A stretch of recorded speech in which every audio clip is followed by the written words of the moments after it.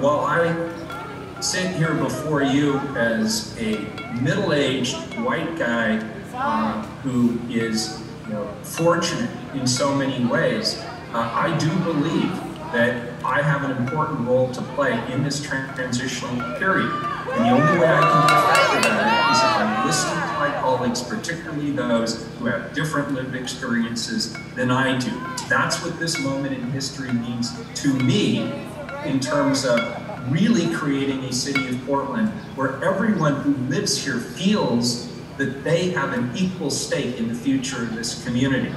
And that starts with the fundamental belief on the part of everybody who lives here that they are safe in this community.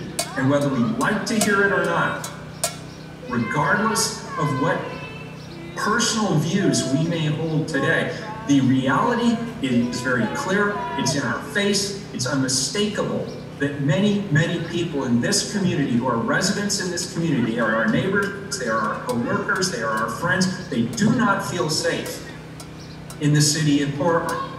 And that requires me, as the leader of this city, to fundamentally rethink what safety means in this community.